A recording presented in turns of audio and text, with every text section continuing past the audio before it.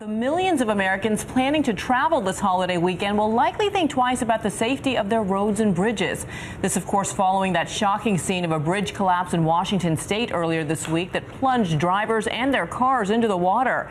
And as investigators look into the cause of the collapse, it's raising serious questions about the nation's infrastructure. ABC's David Curley is in Washington, D.C. with that side of the story. David. Good morning, Bianna. About 1 in 10 of us, nearly 1 in 10 of us, will be on the road this holiday weekend. And there will be concerns about bridges like this one. More than 67,000 in our country that have a designation that is concerning.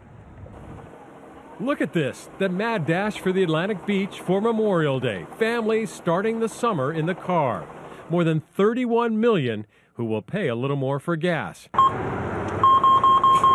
And they may be thinking about these pictures of that bridge that collapsed in Washington state, sending 2 cars into the river below. No official cause, but a truck did hit one of the overhead steel girders. A reminder that many of our bridges are poorly rated.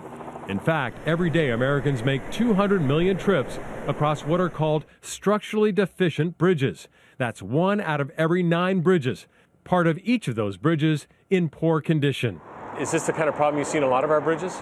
We took a look at one, Washington, D.C.'s Key Bridge, with a former government investigator. We could see some concrete ready to fall away. Structurally deficient sounds like it's going to fall down, but that's not the case. It just means that there's a defect that's being watched over time as they do their inspections. The collapse of the Minneapolis Bridge nearly 6 years ago, which killed 13, is a case in point.